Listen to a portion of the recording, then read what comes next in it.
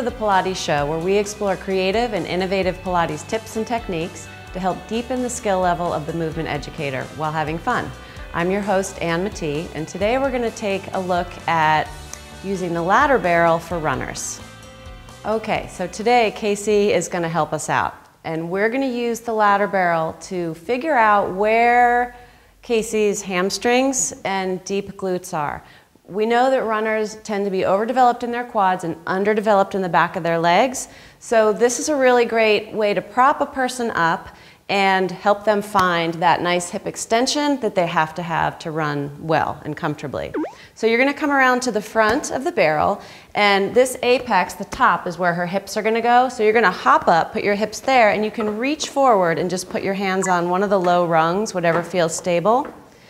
So she's going to find all her good Pilates cues, right? So she's got her front ribs drawing into the back, and reaching forward like this will really help her find that. Shoulders down, head forward, she knows exactly what to do.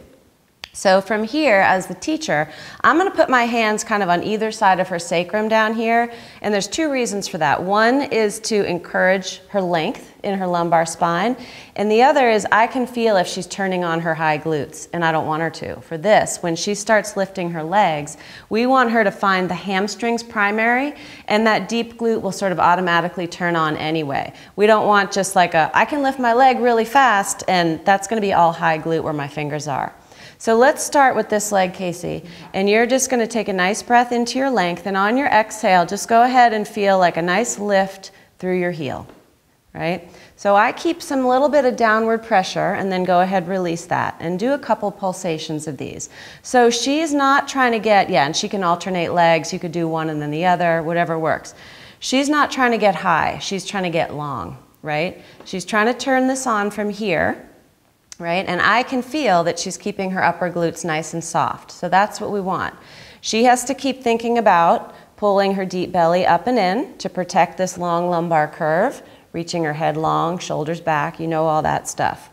So after she's done a few of these, right? And you can also cue, like the front of that hip is kind of opening. Like there's a little eye in that hip, and it's just looking straight down. That kind of helps people to feel that little opening on the front of the hip. So after she does a couple more of these, right, you'll know how many your client, when they're getting tired. Go ahead and relax your legs, relax your head, and this is a really nice stretch for her low back. She can find wherever she's comfortable here, right? And when you breathe into your belly, do you feel like your back is opening? Isn't that nice? So it's just a great place to like relax all that after she's worked. So we can up the ante a little bit for the next one. I'm gonna have her come up again. Ready? She's going to find all of her things, which she knows automatically, but you'll have to, take a few moments with your clients to find all that again. And then we have a little prop. So this is a 2-pound weight. You're not going to get more than that. I mean, if you have a bigger person, 3 pound. If you have a really strong person, 3 pound is great. If you have a really, really big dude, maybe 4 pounds. But it's not about the heaviness. Go ahead and with this left leg, go ahead and bend your knee. And even more. So it's coming straight up, like she's going to make a footprint in the ceiling, and flex your foot. I'm going to take this weight and put it right in her little knee pit there.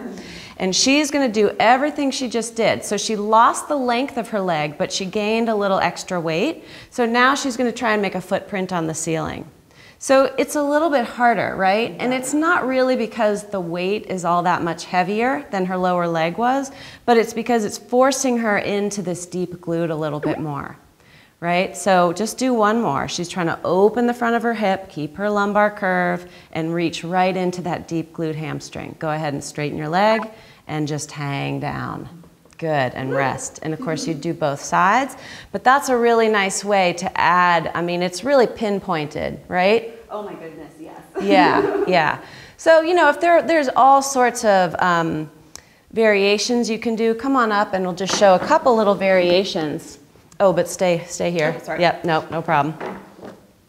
So she's just going to do, we can add all sorts of, fun things if she likes this and she's getting really good at it, keeping all of her length, reach both legs long, flex your feet, reach through your heels for this. It's a nice kind of sitting bone heel connection, and then do little teeny circles out, both legs. Yeah.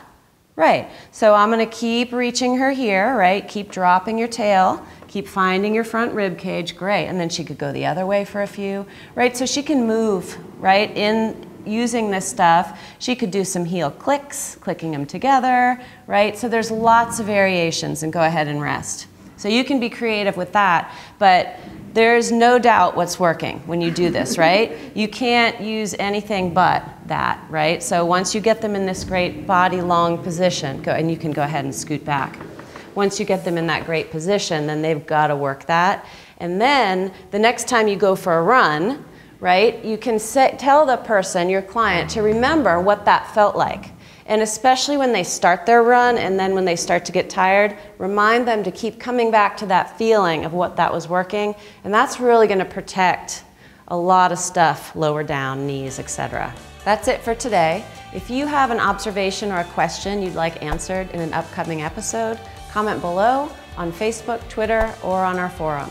See you next time, and never stop learning.